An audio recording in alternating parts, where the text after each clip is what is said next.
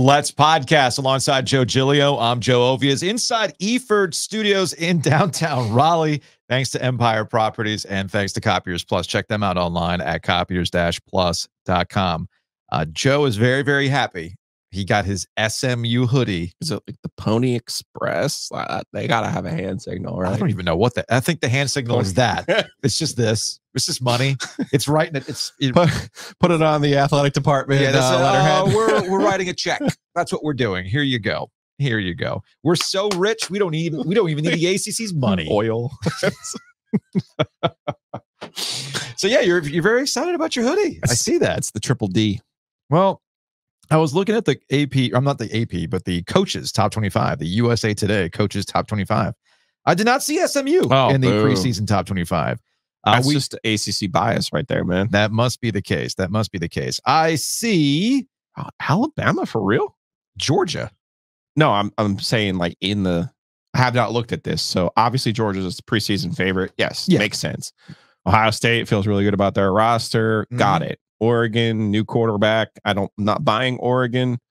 Texas, super talented, still the most talented team in the country. Not sure how they'll handle an SEC schedule this year. Alabama has like a whole new roster, new coach, new situation. The guy following the guy.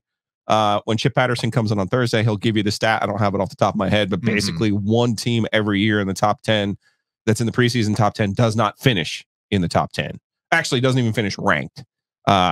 Alabama has that potential. Not Ole Miss. Just being no, I'm actually bullish on Ole Miss. They are in their all-in phase. Yeah, I always am skeptical of a Mississippi team really, breaking through in these situations. Never forget the very first college football playoff BCS rankings. Mississippi State 1, Ole Miss 2. Yes, and how'd that work out?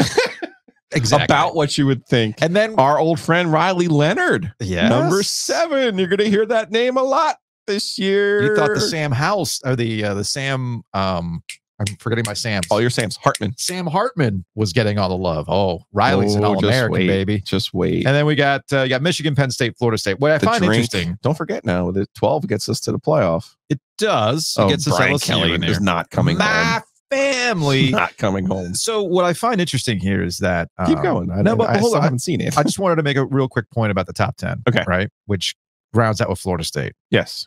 If you count Notre Dame as an ACC squad, which we're not going to because they get a full vote. It's not a pandemic season. They get a full vote. Okay, fine. We'll make them ACC. This is where the realignment starts to mess with you. Yeah. You got, SEC, Big Ten. Oh, yeah, Oregon's Big Ten. Oh, yeah, Texas is SEC now. And obviously, Florida State is in the ACC. You've got Clemson at 14, Tennessee at 15, who NC State will see. Well, where's the Wolfpack? Well, you got Miami at number 19, and there's NC State coming in at 22, which is about where you would expect NC State to be. Carolina State. Come on. What do you mean gross? They spelled it out. Just okay. Yeah, that's whatever. I mean, they're not University of Southern California. I'm going to highlight this right here. Look at that, Joe. The Apps. They have the most interesting schedule of anyone. They certainly in our state this year. I will tell you that right now. North Carolina got some votes as well. So there you go. Yeah, they got 6 votes. I think SMU and Louisville are both going to be good teams this year. West Virginia finished the year well last year. Liberty is a team that has playoff designs. Remember, one of the old group of 5 has a guaranteed spot. The highest ranked group of 5 team is a spot. So obviously that's the vote, the coaches vote. That's the coaches. Yeah. And I mean, listen, the college football playoff committee doesn't really veer that much from the human polls. No, it doesn't. So not too much. Ultimately, it'll be interesting to see how all of that shakes out. Again, scheduling is going to determine everything this year. There's just no way you're going to knock me off of that. Which is why North Carolina and NC State are probably pretty interesting because I think we all recognize their schedules are very manageable. Absolutely. Very manageable. And we got an email to the OG account from Matt. And Matt had highlighted an ESPN Plus story about underachieving football programs. And he took issue with the fact that NC State made this list. But there's context here. And this is from guys like Bill Connelly and Adam Rittenberg over at ESPN. This is an insider article. And what they tried to do, Bill, if you're not familiar with Bill Connelly, he has a thing called SP Plus. It's essentially the Ken Pom of college football. It is a predictive measurement, much like Ken Pom is a predictive measurement. So it's not about what you've done. It's putting all the data in and expecting what you should be doing. So the paragraph reads, for the first time, we're incorporating an expected S&P plus rating based on recent recruiting rankings, long-term history, stadium capacity, and where available, coaching staff salaries. Comparing this number to each team's actual 5-year S&P plus average gives us a unique look at who is performing at a level sufficient to expectations. We focused on team data from the past 5 seasons, but also look at long-term snapshots to examine trends and identify why they've fallen short. And they break them up into tiers. You have your CFP no-shows, under the projections, hoops or else. Where do you think North Carolina shows up in this one? Never won big, money problems, could have done more, who's next? So CFP no-shows reads like a list that makes a lot of sense. Penn State, what are we doing here? Florida, what are we doing here? The Trojans. CFP. Okay. So that era, specifically. Okay. And of course, you've got Miami. In fact, I could point to the Hurricanes not being in the college football playoff as a prime reason why the ACC doesn't get a lot of attention, if you will, right? Yeah. Or they're not talked about the way that you would talk about the SEC or the Big Ten. Texas A&M is also in there for somebody who's never shown up in the college football playoff as an underachiever. Okay. And then the biggest underachievers, basically coming in below their S&P projections, Nebraska makes a lot of sense. Arkansas makes a lot of sense. You get the basketball or bust here. There's UCLA. And of course, there is North Carolina. And Bill Conley and the crew point out their assets, stuff we've all heard before. Flagship school in a solid recruiting state. Jordan brand affiliation. We just got done talking about Julius Peppers shouting out Michael Jordan to be the reason why he went to UNC. Consistent producer of high NFL talent. Again, all things that are there for North Carolina. Yeah.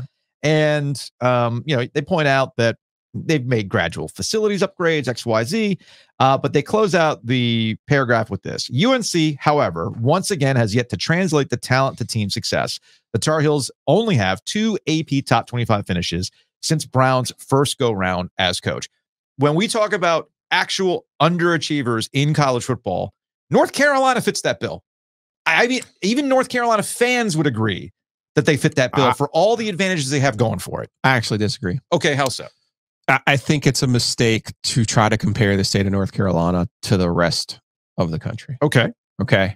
I think we have a unique problem here in the state of North Carolina. One that you had 2 teams on that higher list, right? Florida and Miami. Yeah. Right. Yeah, they're the top tier. You had them in that top tier, right? Never making the college football playoff with everything they have going. But let's think about the state of Florida.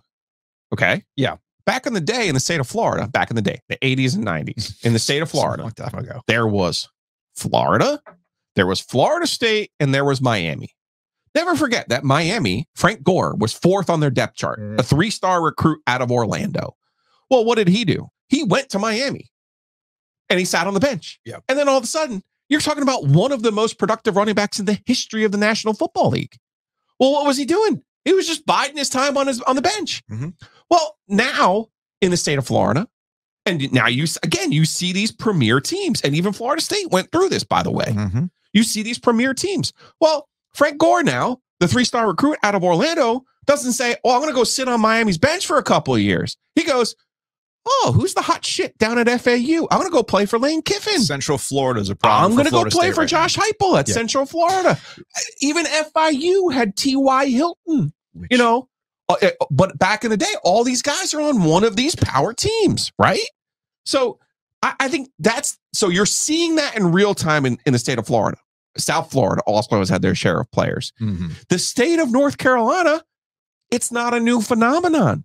They've always had not only NC State and North Carolina, various levels of Duke, various levels of Wake Forest. ECU is a perennial problem in terms of recruiting, in terms of taking players. And then you add App State to that in the last 25 years. So you're talking about 6 grown-ass programs that get their share of players. Well, I got news for you. If this was Michigan and Michigan State, well, guess what? We would all be at Michigan or Michigan State, depending on who the hot shit coach was. Yeah. Right? Yeah. Oh, Ohio State. Oh, who the fuck are they competing against in Ohio? Akron? Hey. Ohio University? You put some respect on Ohio University. Get the fuck out of here. Miami of Ohio. Because you're cleaning up. You're cleaning up. Ben Roethlisberger. There's never been a program in this state. There will never be a program in this state that cleans up. And it's not just because of who their coach is here. Yeah. It's because, would you say basketball or else? Basketball or else. You're talking about decades of a mindset. So who comes in here? Georgia comes in here. Hey, man, you know what would be awesome? You come play for us. The Leak brother, who was Florida's national championship quarterback from Charlotte. Hey, man, you want to go fool around at Carolina, never play, never be anything? Well, guess what? You can come here, win a national championship. Well, I mean, Dexter Lawrence at Clemson. State put 4 fucking defensive linemen in the NFL, and they still couldn't get a guy from their backyard because Clemson comes in and goes, awesome. You want to go 8-4? You want to go win the national championship? You haven't even brought up Wolfblood yet. Oh, don't get me started on the Wolfblood. You know how I feel about the Wolfblood. Will Shipley. I haven't got to him yet. The mistake people, and it's a numbers, and I'm not saying Bill Connolly doesn't know what he's talking about. What I'm saying to you is the mistake people make in the state of North Carolina. Notre Dame comes in and gets players. Sure. There's never going to be a program in this state. First of all, the supply of players isn't as big as California, Florida, Georgia, where those other programs can run their roost, right? It is not. You have too many programs that are not great, but good. So it's not like a no-brainer. Like, oh, what am I going to do? Am I going to go to Central Michigan or am I going to go to Michigan? Yeah, everyone fucking knows what you're going to do. Okay. And then lastly, no, in those other states, nobody comes in and Florida, yes. Florida will lose a kid to Ohio State. The state of Florida will lose players to Ohio State, Penn State. You got to remember, Chuck Amato was coming in and starting to take advantage of the fact that why sit on the bench at Florida State when you can play immediately at NC State? And that was a big deal for Chuck Amato. And you know who else I haven't mentioned yet? Virginia Tech in the Tidewater area, who's always come in here and gotten players that they've wanted. Pisses off North Carolina. South Carolina has traditionally been able to come into here and get players that they've wanted. It's a totally unique situation. So while, yes, I hear you about the brand of North Carolina. Yes, I hear you about Michael Jordan. I hear you about the unbelievable setting and the pine trees and everything else. The truth of the matter is NC State, and here's the math, NC State all time, their winning percentage is 51.4. That includes the first 40 years when they basically had like 2 winning seasons when, players were switching teams every other week. And North Carolina's all-time winning percentage is 55.6. How is that underachieving when this is what you're saying who you are? Well, I think there's a separate conversation. The reason why I would say, let's go. It's important to I tell you, people, anybody can podcast on a Monday. You try this shit on a Tuesday, sir. You try it. Well, anybody can podcast on a Monday when they're not hungover. So that's kind of key. There's tiers. Get me fired up with underachievers and sleeping giants and all this other bullshit. You just don't understand it. There's tiers to this. It's important to note that what Bill Connolly's doing here, they're not positioning North Carolina in the same situation as Miami. They're not. It's simply pointing out it might be a similar modern problem. The point is that North Carolina is routinely viewed as the school that has every advantage going for it. They have more money. They have a better brand. They have Michael Jordan. And every time... Do they have more money for football, though? If they wanted to, because remember when they tried that, it was the Butch Davis era, and then it blew up in their face, and it affected basketball, which gets you to the basketball or else thing. And I think that irreparably damaged any sort of trajectory for football at North Carolina because, oh my God, it fucked with basketball. I think it's fair to say that North Carolina, as a program, has underachieved when you looked at every single one of the advantages they have in all the issues that you laid out about North Carolina. They still get the top talent of all the schools when they want to. They recruit better in this state than any other program. And that's the other key too. Annually, yes. When they want to. Because remember, Larry Fedora's one of his biggest issues was he just abandoned the state. And all Mac had to do was come in with a helicopter and people went, oh, Mac's back. And look, maybe I'm scarred by all the conversations I ever had with Steve Logan, who has all sorts of war stories about North Carolina, regardless of who the coach was. Yeah. Okay. Because like he always used to joke, I could go find some kid that was not recruited. And then once little old Steve Logan found him, all North Carolina had to do was give him a call. And suddenly they were done because, oh my God, North Carolina called me. What am I going to do? So all of my factoring in for North Carolina as an underachiever goes to that. You have every advantage. If you want the recruit, you're going to beat State for the most part. You should be able to beat App State to get a recruit. You should be able to beat ECU out for a recruit, which of course ties into when ECU and App State beat North Carolina. What do you typically hear from ECU and App State? Oh, these guys didn't want me. Oh, yeah, right. So chip on your shoulder. They're the big dog in the state, whether State fans want to hear that or not. They're the big dog in the state. I think most State fans understand that. And what do they have to show for it? I mean, honestly, what do they have to show for it? They haven't won a division, or they haven't won the conference since 1980. They've been to 2 ACC championship games where they were clearly not the better team. I mean, onside kick aside against Clemson. So the last division, again, we saw they were not the better team. State's different. I think State's different. State's different for State. I don't think is underachieved. I think State's kind of like what you would expect out of a program of State's level for all the things that you just laid out that happen to be going on in the state. When you bring up, well, why would I go to NC State when Clemson comes calling me? Why would I go to NC State when South Carolina? Like those things. You got to have a true love. I think or those a connection things, or a family member. And even that's not good enough. God bless Dennis Smith, right? Right. So I think my grandma was a State fan. I think it's, as I get to Bill Connolly's point on NC State, the Wolfpack have won, averaging 7.8 wins over the past 10 years under Dorn, have won 8 or 9 games 11 times since 2000. But NC State's inability to reach a 10-win plateau, last accomplished in 2002, or end its ACC title drought, is maddening. The Wolfpack lost 14 of 15 games to Clemson before winning 2 of the team's last 3 meetings. Other big game opportunities have gone against NC State, which hasn't had an AP top 15 finish since 1974. Okay. So with NC State, there is, I think, a separate conversation. I think they're about where they should be for a program of that level. And the fact that they haven't broken through on those kind of things is a testament to, yeah, man, you just happen to be doing this while Clemson's running really, really hot. Oh, yeah, you know what? That's, I don't want to say NC State shit, but it's like more of an anomaly that they haven't won 10 times than anything else. It doesn't make any sense. Right. Some of the things just, they don't make sense. Yeah. But for the most part, NC State is a 9-win kind of program when they are doing what they're doing under Dave Dorn. I agree with you that NC State has, just like in baseball, they have to fight left-handed sometimes. They do. And that Carolina has an advantage. But I do think in the last 25 years or this century, I do think NC State has had better players than North Carolina. And I do think they've had better teams than North Carolina. That's but they haven't been able to take advantage of those years when they've had them. Like, think about it. I just did a list for Saturday Road where it's the top 25 players in NC State's history. 20 or 25 players in NC State's history, right? 25. Almost all of them are since 2000, since Chuck. And you want to include Torrey Holt, 98. Like, I mean, Russell Wilson, Phillip Rivers, Mario Williams, Peyton Wilson, just Phillip and Russ. They've had dudes. Just Phillip and Russ. You had 7 years of a frontline NFL starter, and you couldn't so much as win the fucking league. Like, that doesn't make any sense. And Clemson was not running hot.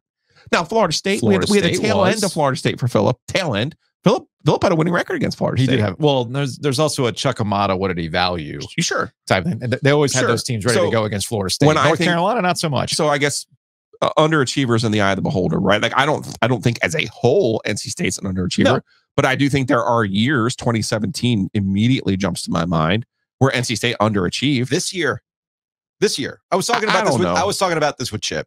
Chip Patterson was up here getting a haircut with. What is the actual expectation for this team? Well, it's Chip Joke, and we'll talk about it with Chip on Thursday. Either you is or you ain't with NC State this year. Right. I mean, you have. Pretty sure we said that in 22, though. What? And what happened? And they fell on their face. Okay. It's like, if you want to talk about NC State currently as being 1 win short of what they should have been every year, pretty much. I'm here for that conversation. Yeah. I'm here for that conversation.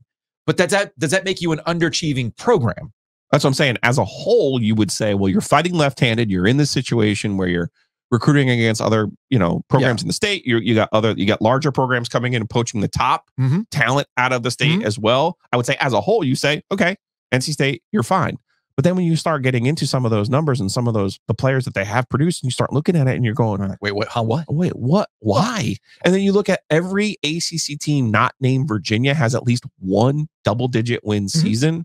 And the real fudgy math there is with the schedule. I mean, the schedule's changed. There's 12 games every year. Yes. So, back in the day, they played 11. Like, things that people don't realize. NC State's last ACC championship team did not play in a bowl game. They went 8-4. They won the league and did not play in a bowl game. That's funny. I was actually at a media. Okay. I was at a Medios this week. They weren't ranked either. I was at a Medios this week, and I was sitting at a table that had a picture of 1979, and because they won it at Clemson. Yes. They clinched the league at Clemson, right? And it's just like, I was just like processing what exactly was considered successful back in 1979 versus what is considered successful today. So it's all up there. But I thought it was an interesting article, and I do think there's layers to what you consider underachieving. I think that's what ESPN, to be fair to ESPN, was trying to establish with their various tiers. And I do think there's a difference between you've been one win short of where you probably should have been as a program, that's specific to NC State, versus what I've seen with North Carolina, which has been given all the hype, all the access, all the things that you would check off a box for, hey, this would be good. And then they can never really come through on it. They just can't. Off the top of my head, I would say underachieving programs. I would say Texas. I would say Auburn. I would say Miami. But modern Miami. How far do you want to go back? No, modern Miami is 5 titles in our lifetime. Modern Miami is an underachieving program right now. Straight up underachieving program. It's been over 20 years. I know. Joe. I understand that. I'm just saying to you, off the top of my head, UCLA is a program that should have more success than it has had. You could say that with basketball and football for UCLA. I actually don't think Penn State's underachieving. I think Penn State, like James Franklin has said, is one of the few programs that can win 10 games a year, and people be mad that they only win 10 games a year. There's a lot of NC State and Penn State. Yeah, there's a lot of they have not been able to break through against the big dogs, the top of the teams that mattered the most to them. So they have not. Listen, it's an interesting thought process, but I think ultimately North Carolina, if you can square this, and you have, I know you're poking a little bit here in the content in the prism of this article, but if you could just square, here's what North Carolina traditionally has been, here's what NC State has traditionally been. They are what they are. That's a separate conversation for me. This is where you and I do agree when people talk about North Carolina and NC State, and why you and I always chuckle when one of the programs thinks that they're leaving the other program behind. Yeah. Okay. Certain text. Yeah. Not even that. I'm talking about both sides. No, I know. Okay. I know. I'm talking about both sides. I know. That every single time one of the programs thinks, all right, we're locked in. It's over. We're locked in. We're leaving Billy Packer. It's over. No, it's not, because you guys are the Spider-Man pointing meme. You are the same program, just in different colors. Water will find its level. Pretty much. Housekeeping. It's kind of like us as podcasters. We've just kind of found our level. It is what it is. Big thanks to Enovana. Check them out. ENOVANA.com. Green Cleaning Solutions. Let's see if I can hit the right buttons today. If you have messes at your mansion or trash in your cabana, get it clean with Enovana. Please, 5 stars only. Positive vibes only. If you're following us on your favorite podcast app, just throw it 5 stars. It helps with discovery, helps with search, helps with the algorithm. If you're watching on YouTube, throw a like on this. If you watch us every day, throw a like, leave some comments. We're going to read them when we get to Hey Joe. We love the comments. Also, if you're driving in your car, what's up? Hey Kyle, how you doing? Hashtag OG Carpool Gang. Yeah, so I've been delivering hats. You have? Around various spots of the triangle. You have? Because people paid for access, not for the hats themselves. A lot of people say, man, I got to commute. Yeah, man. And I've never really understood this, because what am I driving? 6 miles, 7 miles? Yeah, I mean, it takes me, depending on the light cycle, it'll take me about 15 minutes to get to downtown Raleigh. But people who have like real jobs. Oh, dude. They drive and they sit, and unlike me, they're not willing to listen to, the Rand RBI baseball mixtape that I've made on their phone. That's sicko. Over and over and over again. That is sicko material. Right. So they're like, man, I'm tired of listening to your trash music list. So I'm going to listen to a podcast. Kyle explained this to me yesterday, so I appreciate Kyle. I appreciate everyone out there and the people in their 30s, our youths. The youths, baby. Taking care of us. It's funny when I'm not going to have this problem this travel hockey season, but when the practices were at Wake Competition Center, Weight competitions out by the airport. Yeah, Invisalign, right? Yeah. Invisalign doesn't pay me, so I'm just going to keep calling it Weight Competition Center. Sure. And Rod has the hat that has WCC on it. Regardless, that 5:15 practice time. Oh yeah, forget it. Forget it. Yeah, I mean, you better leave at 3. It's like me going to the Smith Center. Leave at 3. Forget it. You're going to be stuck in traffic. So anyway, we appreciate all the helps for the algorithm. We've got the podcast festival coming up August 24th. Get your tickets right now. We are moving units, baby. And you can go to breezethrough.com to support our presenting sponsor for the podcast festival. Go to breezethrough.com. Shutdown Fullcast is going to be there. Hand in the Dirt. We will be there. We will be giving away bourbon, a big old handle, 2 big handles of bourbon for your full of shit, Saw Giglio. that from our guy Chris coming through in the clutch. Very excited about that. And the party does not stop when the podcast festival ends. We're going to have an after party. We're going to have access to things. After the party, there's the after party. Yes. And then on Sunday, Jason Kirk, who has a new book, will be at Quail Ridge Books in North Hills. And then you can go to that book signing and chat. It'll be a lot of fun. So go to Rialto.com to buy your tickets today. Podcast Festival, again, brought to you by Breeze Through. Feels like a whole weekend, man. It is a whole weekend extravaganza. Big thanks to Whitaker and Hamer. We might have to call them tomorrow if I get a speeding ticket on our way to Sedgefield. WH.lawyer is the website, attorneys and counselors at law. We joke about the traffic stuff. They do a lot more than that, folks. A lot more than that. Any kind of family law, any kind of closings, business, you're selling a business. Listen, if you need legal help, give Josh and Joe a call or check them out. WH.lawyer, the world's greatest website. I either need to put into a contract for the LLC that you're not allowed to wear white. I know. For the white balance. No, I know. You had to rep your SMU today. I totally get it. Or I'm going to have to talk to Ethan about finding a different lighting switch so that when Joe wears white, I can hit that switch. And then we get the thing all kind of fixed because my little TV lights aren't necessarily working. SMU needs to get that pole vaulter to rep the triple D. The triple D. By the way, hey girl. By the way, before we move on to talk about my HCR, one of the porn sites did reach out. Did they? They put the email out. Good. It did happen. Good. The world. Everything feels safer now. You know what? The world is healing. Yeah. Nature is healing. The porn sites have reached out to the to the pole vaulter. Go check out Hotel Realty, myhcr.com. Hey man, I don't know what you do in your house, but I'm sure that they can find something for you. Maybe you're a French pole vaulter and you need to get away. Yeah.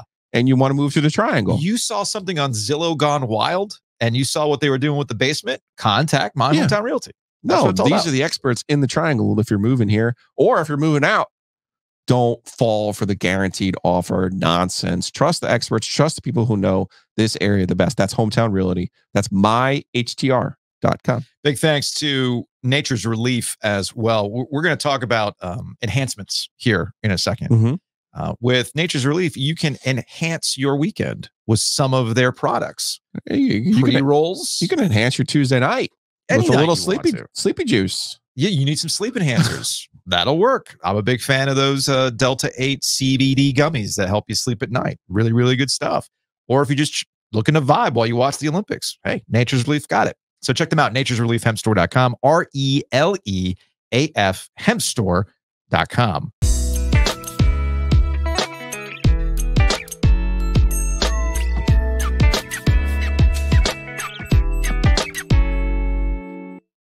Joining us on the Heister Automotive Group hotline in studio is Alex Warren. He is the owner of Runologie in downtown Raleigh. They sell shoes, but they do a lot more than that. There's run clubs. They do the races. Y'all just got done with the Sir Walter Miler, which looked like it was a success last Friday. Yeah, huge success. I think it was probably the highest turnout, and both the men's and women's records went down pretty substantially. The women's ran like 4:19, men's at 3:51. That's insane. That is sub 4 minute miles are insane to me. 3:51. But this is why I wanted to talk to you. I brought you up on yesterday's podcast because Giglio and I were talking about Noah Lyles. And what was the thing? You pointed out that Lyles' record was the same as Ben Johnson in 1988. Was the same as the infamous tainted 979. Here we are. 38 years or 36 years later, we finally got to the. And my point did we get to the real number? I don't know. That's the thing. Like my point was, well, yeah, I mean, I think we understood in 1988, steroids were a little bit different. And with all that time that's passed, I think we understand the science of our bodies a little bit better than we did back in 1988. And also the technology in the shoes has improved, right? For sure. So I immediately thought of you because if anybody knows anything about shoes, it would be you and what Nike is doing with technology to make these shoes as fast as possible for the runners to shave. And again, we think 2 seconds is the big deal, but in this level, this elite level, you see the difference of 0.005 seconds. Exactly. And Nike's in the business of making sure that you get that 0.005 seconds. Yep. And where are we right now with shoe technology and how that impacts what we're seeing at the Olympics? The shoes are definitely helping out the athletes to some extent, but it doesn't go just to performance. It goes to recovery. You have to think about these athletes are going through rounds and sprinting, distance running, anything that they're doing within the trials, it's huge impact on their bodies. So the shoes are what's going to essentially be, protecting them from that. So the recovery times have been improved because of the shoe technologies.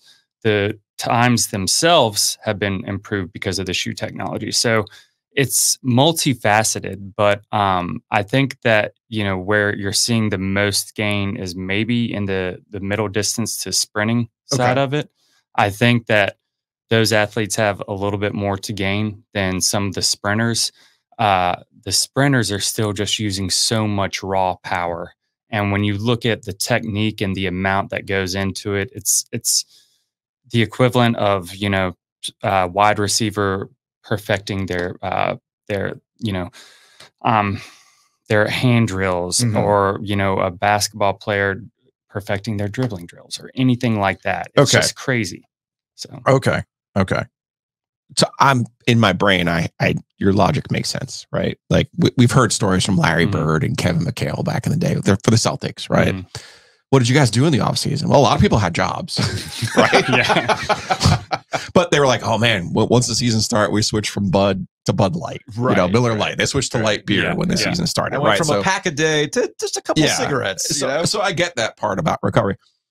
In sprinting, though, it is fascinating to me, and these are the numbers I didn't have yesterday. We literally went 20 years from 1968 to 1988 without a world record in the 100 meters. And I believe, if my math is right, the same in the long jump, right? I mean, it's got a lot of the same mechanics when we think of, right? And so it's like, at the risk of losing my mind here a little, it's like, what the fuck happened? That all of a sudden and I get what you're saying. Like, this is the 70s. And if you look, particularly on the women's side, it was East Germany. I wonder what they were doing. Yeah. You know what I mean? But I think I did see the 88 document about Ben Johnson. And that's what got my brain going, because we obviously have a jingoistic view of Carl Lewis. We do. Right. And I don't know how old you are. You might be too young. I might be talking crazy to you right now. We had the same thought on Lance Armstrong. Like, how was Jingo it? It's like America. And this America's just beating all these dopers. Like, all the dopers, right? Like, So for me, looking at the documentary from 88 about Carl Lewis had his own issues, right? So I have a jaded view. I hear you when you say recovery and the temple that is your body. Novak Djokovic immediately screams to my brain the way that what that guy does. And there's some longevity there. Tom Brady, obviously, LeBron James, who you had mentioned. But do you really think it's possible? And I don't know what the definition of clean is, but do you really think it's possible for the runners at the highest level to be clean? And I think we can agree that Usain Bolt is an absolute unicorn. Yeah. Like, we've never seen a sprinter like that size, that big, that stride, that strength. But my brain at 49 just says to me, I agree with you. There's a lot of good things, but I can't get the Armstrongs and the Barry Bonds and all the other cheating examples out of my brain when I watch this stuff. Yeah. And that's fair. That's fair. I mean, I think that, speaking to Usain, I do think that we have some absolute, units in sprinting, and Fred Curley's one that comes to mind. That's a big dude, and he's he's from Texas, and he's built like he's from Texas. And so just two things from Texas. And he's just he's former, world champion. has all the hardware to back it up. But I think the sport is just changing so much that it's allowing people to get better. And one thing to think about is those athletes that were naming, you know, as far as Ben Johnson, the people back in the 80s, completely agree with you. But look at the seasons change. Look at the one season. It's always one breakout season that they somehow produce, like, improve their sprinting in Brady 100 Anderson to as a metaphor there. Yeah. or comparison. 0.2 seconds in 100. That is nuts. Like, you can't do that. So to see what, like, Noah's been on the scene, but Noah's been on the scene in the 100 or in the 200. In the 200s, Yeah. And that's another thing that about track and field. The higher the distance you go, the less you're paid. So the closer you get to, if you can be a 100-meter athlete, that's where the money is. Like, even 200 specialists, they're getting paid less than the 100-meter specialists. Why is that? It's just Just the sheer spectacle of the 100-meter. It's probably the attention span of, you know, the average human, and like they don't want to watch a 5K, they don't want to watch a 10K. Well, the thing is, I'll watch. So what's funny about the track and field, the three that I'll watch consistently is the 100, the 200, and the 1500 meter. Because I like, you know, you're wearing your NASCAR inspired shirt. What I always love about the 1500 meter is that it is kind of like little human NASCAR. Yeah. You know, you got your positioning, somebody's drafting. You can think, well, how much drafting are you getting off a human? Well, when we're talking about very minuscule amounts of seconds, that stuff kind of matters, right? Oh, yeah. So I always enjoy that. But I guess it makes sense that the spectacle of the 100 meter. So this is what I find curious. So Noah Lyles' whole entire thing was he was a 200 meter beast. So what makes it difficult for you to translate from the 200 meter to the 100 meter? Essentially, you have to, with the lower the distance, you have to perfect everything. So, you know, when they're coming out of the blocks, it's the next time you look at it, you know, listen to the commentators, they've been there, but the amount their toes are able to come up off the ground and them stay absolutely like as parallel as possible to the ground is crazy. If an average human does that, they fall on their face. In fact, Nike had an installation out at the trials, and it was basically just to kind of run down a hallway as fast as you could. And they had a set of blocks in there. Almost every, like, you know, civilian that I saw enter the blocks fell flat on their face. It was almost like they were creating a reel of just, you know, like America's funniest videos. And it's because, like, these people are perfecting this action over and over and over. The hurdlers, they know exactly how many steps they're going to take before they hit that next hurdle. That's true. And as far as like steps to get out of the blocks for the first 20 to 30 meters, they know like exactly where they're supposed to be. And when they don't, like, you start to see that flip, that switch flip. That's when Noah was just like, all right, let's go. Okay. All right. To go back to my point though about those records, what's always tripped me up about track. We see this in swimming, not the shoes. That would trip you up. We see this in swimming every year. If you look, almost every Olympics, every year, every World Championship. Hell, someone will break it next week at whatever the next event is. Yeah, every single year, because of what you're saying, training, recovery, technology, whatever it might be, swimming records changed. Every single time. You know what I mean? Like, so every single time it's like, oh, so they just keep getting faster. Whereas I felt like, at least, and maybe my brain is now, you know, suspended in 1988, or obviously I'm caught up in all of this, but it's like the track records didn't move. Yeah. You know, like, why would, science guy, Neil Tyson, whatever his name is, going to come in here and Neil deGrasse Tyson is going to tell me about water and the effects of water. Yeah, the suits. Well, the suits, but it's like, why were they able to make such great strides in swimming? Again, world-class athletes putting all these things in their body, having the recovery, doing all those other things, yet track just seemingly stayed the same. Well, I will say that track, I mean, up until recently, or the running field up until recently, was a kind of a non-approachable thing. So there were so many people who were just getting injured, and now, like, the amount of people that can enter into running because of the technologies is so much more vast. Okay. I think that the technologies for the shoes, yes, it's benefiting the elite athletes, but you also have the ability to you know, if you want to do a couch to 5K, and if you're 400 pounds, like there are shoes that are going to help you. There are shoes that are going to get you there. I need those. Yeah. And like, they didn't have that before. Yeah. To be honest, like the shoe technologies didn't change for like 20 years. Yeah. I was gonna say, go look at the shoes from 1988 versus what you can get now. And I remember I tried, again, this all comes down to what you were saying about tripping over yourself if you're just a normal person trying to run. I think this was a couple of years ago. You guys got into the shop that new Nike that was kind of controversial, right? What was the name of that one? I forgot the name of that one. The Vaporfly and the Alphafly. Yes, it was the Vaporfly that seemed to be getting a lot of, not negative headlines, but it was a controversial shoe in the marathon circuit. And I remember I tried them on, and it was, I couldn't even walk in those things, but I guess they were not necessarily meant for walking. Oh yeah. They'll spring you forward. Yeah. It was the most insane thing. And they were also super, super tall, which was another thing that was somewhat controversial. And when you try those shoes on and you realize what exactly is happening, it's kind of like a club, right? There's all sorts of weird spring and angle and various other things that happen with the golf ball. Oh yeah, I was just about to. I'm laughing at myself over here. I was like, are you talking about like yeah. All this technology has benefited my fat ass in golf. Right. It's benefiting, but not for running. Not you. You need to be barefoot. Yeah, I want you in those web shoes, those little webby shoes. Eating ribeyes. That's what I want. Because that's smoking. Because that's the thing that I find fascinating. I've always found fascinating about sports. What is the line in which we go, that technology is too much? Because most normal people who are looking for an edge will get obsessive about their golf ball. They'll get obsessive about their club fit.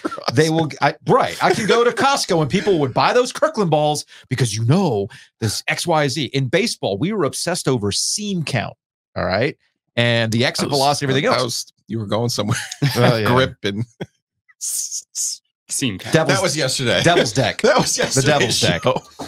As Chip Patterson at the Cover 3 said, do you want to be in the Devil's deck or on the Devil's deck? What do you want to do? You just don't want to be behind it. No, you definitely don't. But regardless, that's the thing that I kind of find funny. And I always want to push back and like, whoa, let me ask some questions here. And where are we with shoe technology that's kind of helping these particular things out? And I think the one misconception is it can spring you forward all day. But if you have to run all these heats and these shoes help with the wear and tear of your body, that's the point, right? That is the ground force that you're exerting in a sprint is nuts. I mean, our legs would feel demolished after. Yeah. So for them to, be able to go 2 rounds within one day, that's impressive. And to still be able to perform the same times. So another thing that I kind of want to add is like Noah Lyles, his mom was an athlete. We're starting to see the day and age of American track athletes having parents that were athletes. It's a real big mystery to me. Steph Curry, the most transcendent basketball player of the last 40 years. Like, wow. It was a miracle. Like his mom was a volleyball All-American. Hey, how about this one? Patrick Mahomes, the best player in the NFL. I wonder what. Oh shit, his dad was a professional baseball player. Like. And more importantly, they're around it. They're around it all and the time. They live it. So my friend Rashawn Jackson is what a flex former world champion, nice Olympian. His daughter Shanti Jackson is one of the best in the world. Weird. And it's just like, I wonder why that happens. Why? It's not. Why is that the case? And I think we're now starting to enter into a day and age in track and field where you're seeing the parents like produce these just amazing talents. And so that's why the times are getting faster. Okay. These kids are spitting images of their parents, and their parents are teaching them every single thing that they know about it. So they already, like at 16 and 17, they already have an advantage. Makes sense. That's Alex Warren, Runologie. Go check them out in downtown Raleigh. And you can ask them, because I ask them all the time, do you have this in wide? We'll try to get it for you. Alex knows my feet are flat and wide, and that Vaporfly ain't going to work for me. So you got to find. We got some skate shoes for you. Hey, you know what though? Wheelies. Look. The shoe that always works for me, and has worked for me consistently, is that Nike Pegasus Trail. It has consistently. It is. That's a great one. That is a That good is a great shoe one. that I wear all the time. It consistently fits me, and it'll do the job of walking all day at Disney World. All day. From 8 Disney a.m. to approved. 11. He's trying to do some contest where I have to go to Disneyland. He's and totally- I'm you're like, totally- I'll get you a going. pair of shoes if you go. okay. And they have some bright ass shoes, Joe, right up your I alley. do like that. You love a bright shoe. I do. They got them, man. They got them. Alex, appreciate it, man. Yeah. Thanks, Shaw.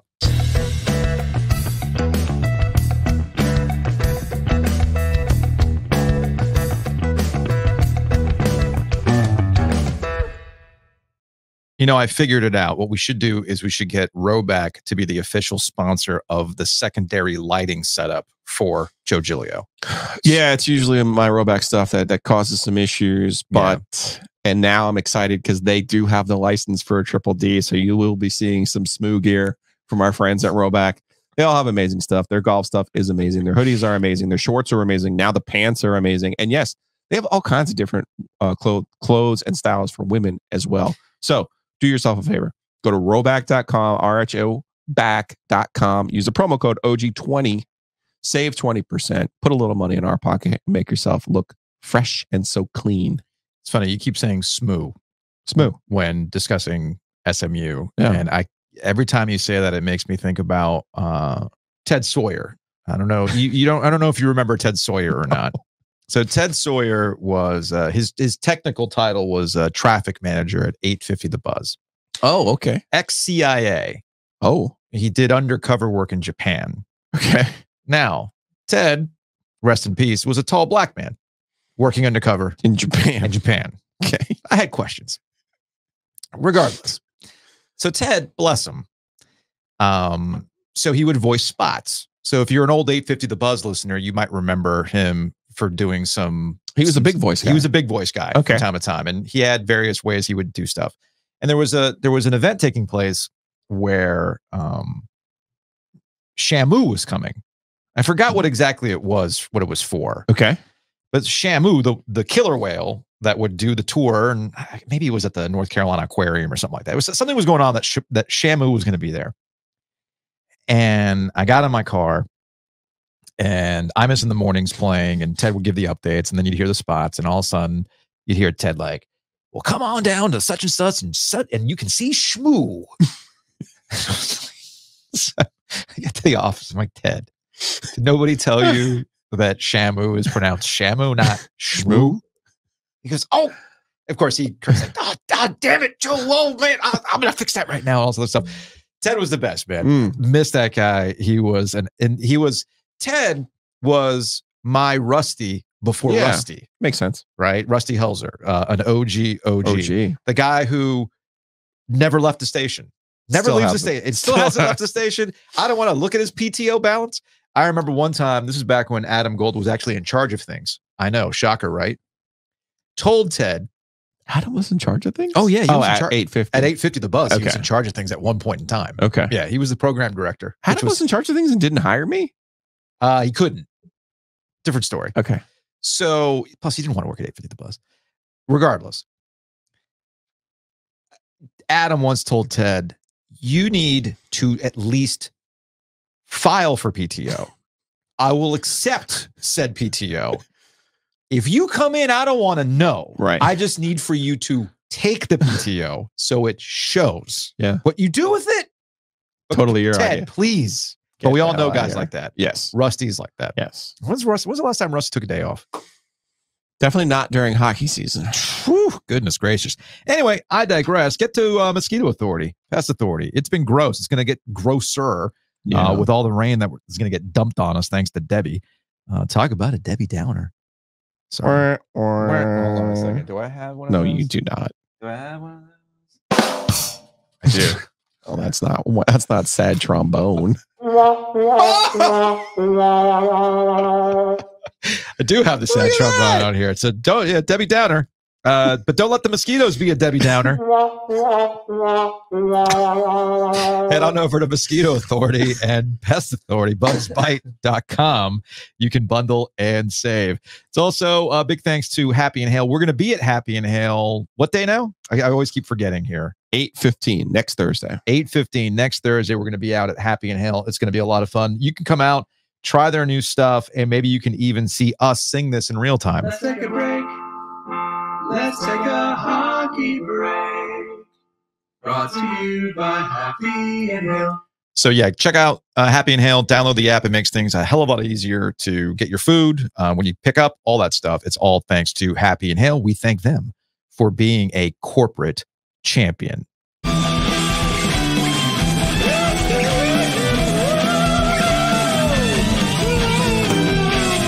Lightning round. All right, let's get to lightning round item number 1. I think, Joe, you finally found the fatal flaw in the Kansas City Chiefs. Oh, I thought I was going to sit on that one. No. This is one of those save for later. Watch this. Mark space. and save. Okay. Yeah, mark and save. So the Chiefs have locked down Harrison Butker, Panthers legend, the kicker, on a 4-year, $25.6 million contract extension. 17.8 of that is guaranteed money. That now makes him the highest paid kicker in the NFL, passing Jake Elliott and Justin Tucker's $6 million per year average. Joe? So just as long as I get this straight, you can get rid of the top player in the NFL in Tyreek Hill. But let's make sure we re-up and double down on the misogynist kicker. I mean, got it. I mean, they got it. I mean, whether he's a misogynist or not is besides the point. We know in the NFL. We know in the NFL, they don't care about women, straight up. But they do care about making sure you hit that kick, which might be the difference between a Super Bowl and not, Joe. Given how much there is voodoo in kicking, yes, and given the Taylor Swift phenomenon and what karma is and what karma isn't, man, I don't think I would have doubled down on that guy. I mean, I would have signed him, whatever, but I ain't giving him 17 mil. We'll see. And people are just flaunting it like, oh, okay. So it's funny. You get out of the universe what you put into it now. Dude, the discourse around the discourse around Butker is a lot of reasons why I don't really spend as much time on social media anymore, because people just find the things to get really, really mad about, or they misunderstand why things are that way. So like Morgan Wallen recently played Arrowhead, right? Oh, yeah. And yes. You know, my feelings about Morgan Wallen aside. Sure. Cool. Sure. You know, I'm pretty sure I understand the reason what rocketed him to fame. Mm-hmm. All right. But he came out with a customized jersey, Morgan Wallen on the back in 7. And people said, see, he's all down with Harrison Butker, not realizing that it was a customized jersey for Wallen, who played baseball back in the day, and 7 was his number. So that's his number. I think he wears it like all these other places. Yeah, and too. Wallen was on the back, and people got mad on, or not, they basically took it how they wanted to see it. You had one side going, he stands for Harrison Butker. I'm like, nah, dude, he just got a customized jersey. Why does it have to like mean something? And on the flip side of that, people were mad at Patrick Mahomes and Travis Kelce because they came out on stage with him while he was wearing that jersey. Like the Swifties, like, how this is why she's got to dump him. How can she's got to dump him? And like, no. To your point, though, I don't want to be on the wrong side of Taylor Swift and the Swifties. And she has a song called Karma, and we'll see what happens.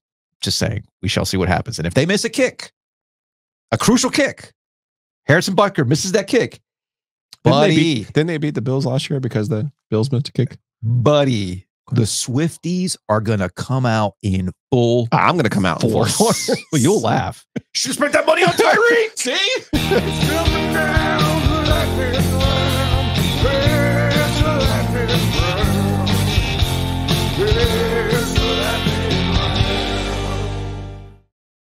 What are you laughing at? That Bruce is the best thing. That's the playlist you're going to have. It's just nothing but the lightning round from Ryan.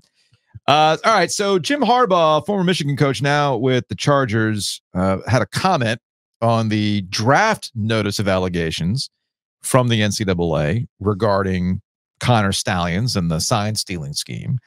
Asked about the report during a news conference on Monday. This is from Yahoo Sports. Harbaugh maintained that he knew nothing of Stallion's activities, did not commit any of the allegations raised in the draft. Quote, never lie, never cheat, never steal. I was raised with that lesson. I've raised my family on that lesson. I have preached that lesson to the teams that I have coached. No one's perfect. If you stumble, you apologize and you make it right. Today, I do not apologize. I do not participate. I did not participate, was not aware nor complicit in those said allegations. So for me, it's back to work and attacking with enthusiasm unknown to mankind. So there's two stories that are splintering from this Michigan story that I thought people have moved on from, but I guess I'm mistaken. No, the NCAA has got to assert their authority. You mentioned this yesterday, and I completely agree with you in that the NCAA decides how they want to go about these things. I'll reference Chip Patterson again because we were chatting before we got recording today, and he pointed out to me, he's like, it's weird that all these other things have gone on in the NCAA with other schools, and none of those stories ever get leaked. But the Michigan one keeps getting leaked. Why is that? I'm like, because they're mad at Jim Harbaugh. They're just mad at him, and they're gonna make his life miserable. And Dan Wetzel made this really, really good point over at Yahoo. I was listening to the Wetzel 40 Ross Dellinger podcast when I was driving in. And Wetzel made a really, really good point that I had not thought of when it comes to these notice of allegations. And you probably recognize this because you had to deal with it intensely, whether it was at NC State or North Carolina when you were writing for the paper. And the NCAA does a really, really good job of dropping these nuggets to insinuate, to drop innuendo, to make it seem like something bad was going on. But then when you really dig in and you read what the punishments would be or what they end up having, there's really nothing there. And this comes out twofold. One, in the case of Sherrone Moore, right? Yeah. He deleted 53 text messages. No. And one thing that I completely glossed over yesterday was that they found the text messages. Remember, they had a mirror image of the device. You can always go to a previous version of what was on your hard drive on your phone. Yeah, like, again, the internet is forever. Yeah. Just because you delete something on your phone doesn't mean it's actually deleted. These are things that everybody should know. So they ended up finding the text messages. The NCAA looked at the text messages. And what was the level of infraction they threw at Sherrone Moore for that? 2, 1, level 2. Yeah, that's like hey, don't do that again. So clearly you didn't see anything in the text messages with Connor Stalions that made you go, you knew about it. So you had nothing there, but they made it seem like it was a bad thing. And I agree that deleting the text messages initially is not something the NCAA likes. And then with Jim Harbaugh, the worst thing they can say is, well, you should have known. You ignored the red flags, I believe was the verbiage that they used. Okay. It's entirely possible that Connor Stalions was just doing this. If you read anything about Connor Stalions, because I got caught up in this in last football season. Okay. He was a interesting guy. They're about to have a Netflix special about this. Yeah, it's like I forgot what the movie's called, but yeah, and they're going to get deep into the fact that he was flipping vacuums, Joe. Actual vacuums. Okay. That was a job that he had once. Oh, okay. He would take broken vacuums. Yeah, he would take broken vacuums and sell them. Oh, okay. He was an interesting dude. Sure. It's entirely possible that Jim Harbaugh had no idea. Listen, I could get into that he's, like you go do something on your own. Like, I don't know what the hell you do. But the fact that he was getting hand signals, I'm sure those hand signals were then shared in the coach's room. But then it got shut down by the NCAA in the middle of the season. Okay. Did that affect them in the college football playoff? No, and I would still argue, even if I knew your hand signals, like you don't even. Can you stop it? This is not like baseball where I know the pitch and that's going to give me a significant advantage, even when you have a significant. Like, we've come a long way, is what I'm saying. And if I'm a North Carolina fan, I would be mad at the way the conversations around the NCAA and how they go about their things has changed the last 15 years. Yes, I agree with that. If I was a North Carolina fan, I'd be looking at how people go, man, the NCAA is full of shit. And say, back when, but where was that energy? Yeah. Where was that energy in 2010? Yeah. Right. And I would agree with them on that. Yeah. But, it's about the friends we made along the way to get to this point when we talk about the NCAA. Sure. It's as simple as that. We've got a lot to get to. Woo. It's a lightning round. We actually have a lot of things to get to, Joe. I don't know why you act like we don't have a lot of things to get to. This is from Athlon Sports. Deion Sanders' chaotic culture turns into locker room violence in Colorado. Coach Prime keeps it cool on the outside, but inside, it seems to be boiling over. Athlon had an anonymous player And this is the quote. "It's like a real-life Grand Theft Auto video game," one former player said. "There are many distractions with fights, guns, and money floating around. The environment is unlike any I've come from before." I mean, I don't see what the problem is. Georgia keeps getting into trouble all the time, and they're going to be a national title contender. So what's going on here? What's the big deal? If you run off as many people as Deion Sanders has run off, you're going to piss people off. You're going to have some people come out and tell some stories. Say this. I am curious. You know, Deion was the show last year, and they put him. They put him. He was the show, and it worked. You know, they made Big Noon Saturday all about that. I was all for Colorado beating Matt Rule and Nebraska, all those types of things. It works in terms of getting attention, but not actual on-field success. Now that we're beyond the fascination or the curiosity, the rubbernecking of what's going on at Colorado, I'm going to be really interested to see how Deion handles a year that could be really rough for him. This was the year, like last year, it was pretty clear they had really high-level skill players. And if you dig deep into that NCAA 25 rosters, you see that they have two of that. They have the number one rated player in the game is Shedeur Sanders, and Travis Hunter is like 3 or 4. So they have talent at the skill positions. Their offensive line was absolutely atrocious last year. Their defense as a whole was terrible last year. So you knew what you had to do this year. You got one kick at this thing now, and I do expect them to win 9 or 10 games this year. I really do. I don't know about that. I'm not going that far. I think they're going to be a much better team this year. But these are some of the concerns I have for NC State too. It's one thing in basketball to turn your roster over and add sprinkle water and make the thing work. It's another thing in football. Football is a continuity sport. And not all, like, you know, the person who's complaining here, not everybody is going to, and we've seen this from Mac Brown as well. Not everyone's going to be sunshine and roses, right? And kind of be pulling the same way. So that's the challenge that I think Colorado has this year. But I absolutely do think they're going to be a lot. I think they will be much improved from last year. I also think this will be his last year at Colorado because I think all this guy really wants is to coach his kid. It's a lightning round.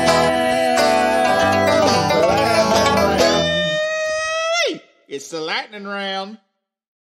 From Brett McMurphy on Twitter, FIU will hold a press conference today to announce a partnership with Pitbull and FIU. The transfer portal is about to be out of control. Mr. 305. Dale. I mean, it is Florida International University. He is Mr. Worldwide. Don't come across that ocean. So it would make sense that he and FIU would partner up. Although I do think this is a missed opportunity for the ACC.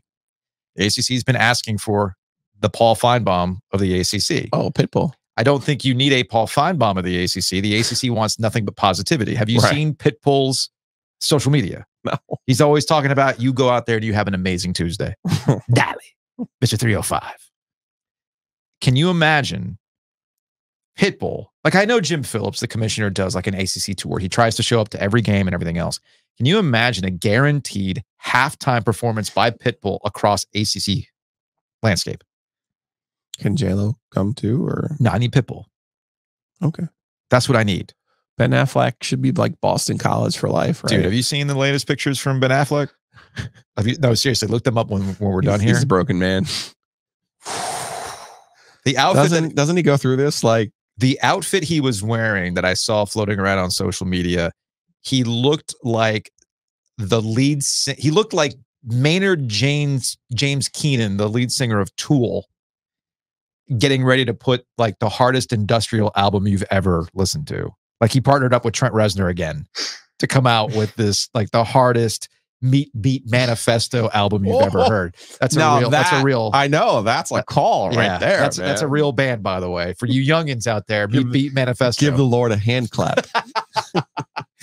he's out there. He's doing a ministry cover band doing Jesus Built My Hot Rod. That's what Ben Affleck looked like. But ACC, y'all, you got Fish Bait Solutions. What are we doing here? Slipping. How is FIU partnered up with Mr. Pitbull, Mr. Miami, and not the University of Miami? Disappointing. Very disappointed in this. Very disappointed in this.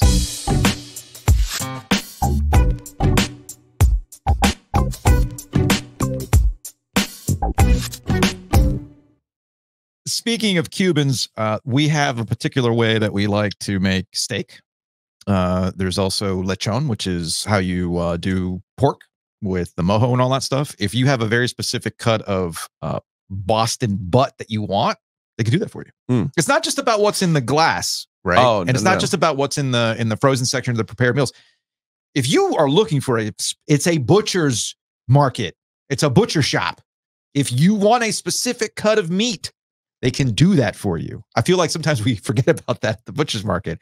We're caught up in the signature steak tips, the pre-made meals, all that stuff. But if you're looking for a very specific kind of thing, they've got it at the butcher's market. So check them out, thebutchersmarkets.com. Also, big thanks to Two Roosters. Check them out online, tworoosters.com. New month, new flavors, Joe. Peanut butter cookie is the answer. Okay. I know I tell you this every month. I know you're going to accuse me of crying wolf at this point, but peanut butter cookie is easily the best flavor that they've had yet. It's unreal. Awesome. I'm going to have to go out and check it out here soon. I might get around to it this weekend. So check them out, tworoosters.com. Check out those new flavors. They're rotating all the time. They're absolutely fantastic. Again, that's tworoosters.com.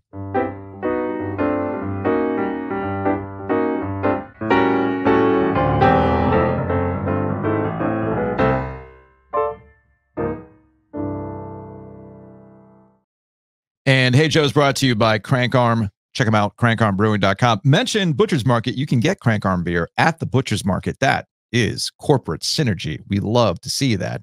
And speaking of Two Roosters, I'm just saying on Threads, can't come home empty-handed. Two Roosters, 2 pints. Coming back from Two Roosters. I also got the ice cream cake on Sunday. Yeah. The Oreo cookies and cream cake. Okay. Whew. Dude. Good stuff. Dear Lord. Right. So good. From my guy B-Pays over at 95.3 The Beat. Again, B-Pays does really, really good mixes on 95.3 The Beat. He's like, agreed. P. Pablo's Freak a Leak is his biggest song. So there you go. Because if you listen to it, it is I forgot what order it is. It's either an interpolation of Usher's Yeah or vice versa. One came before the other. And if you listen to both songs, oh, really? The synth and the phone ring are essentially the same. Oh. One just went to P. Pablo first or Usher first.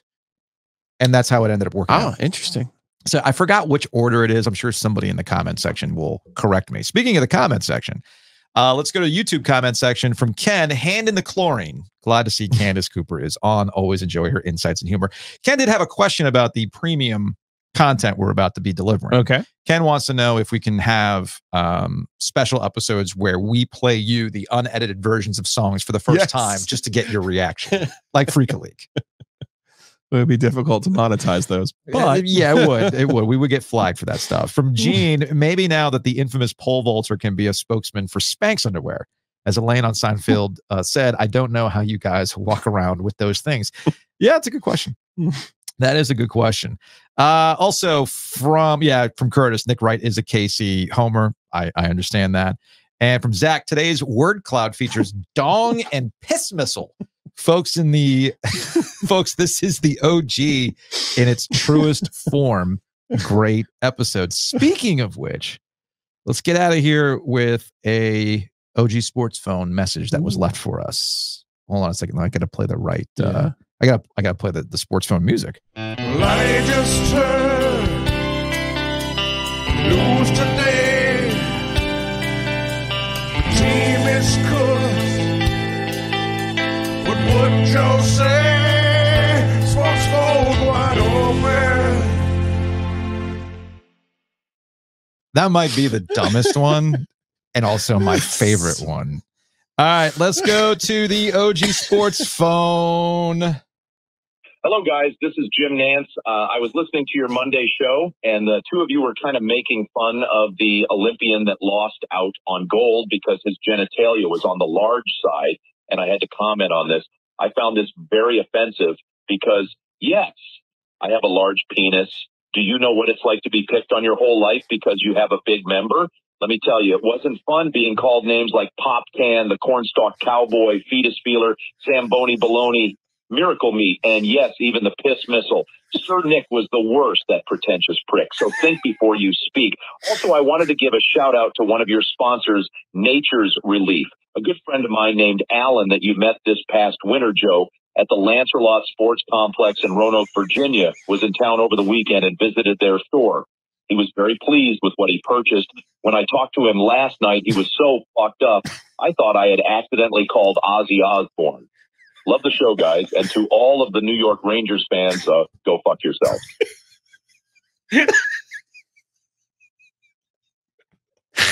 I love when Jim Nantz calls. Such a fan. Big fan of the pod. Big fan of the pod. Friend of the pod. What was the uterus? The fetus feeler. Whew.